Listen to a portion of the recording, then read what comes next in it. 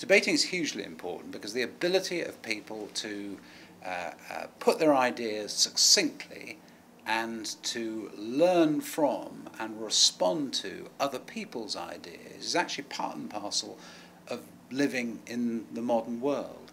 And there is a real difference between people who can just give polemics and not accept ever any kind of challenge to those polemics, and people who are genuinely able to be flexible enough to learn from other people's ideas and to hone their own ideas as a response to what they took to the impact of those ideas on them. And those are the people who are basically more successful.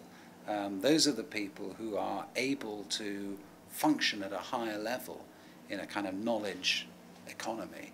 And I think it's hugely important that people develop really early on that kind of ability, that flexibility, that nimbleness that you get from debating. That's why it matters.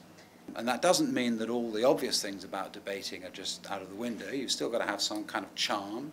You've still got to be able to engage with an audience to an extent. And all the people I saw did that. But it's more than that as well, and that's the thing that really counts. You are also expected to address the substance of arguments. Then you are going to have to master those things. That's why this is a much more important, I think, debating competition than some of the others.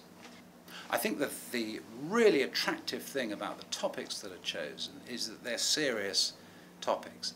They're not kind of rhetorical topics. They're not the sort of obvious stuff.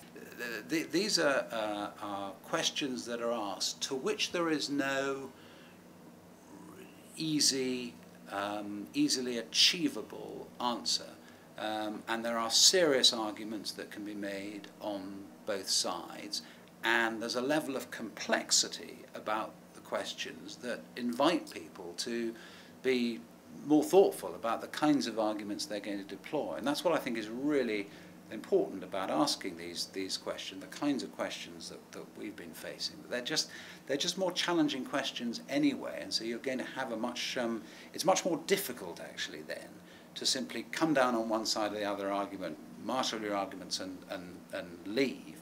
You've actually got to address many more layers of thought, and that's why I think, you know, to get people to address early on in their careers and their debating careers multi-layered topics is a very good idea.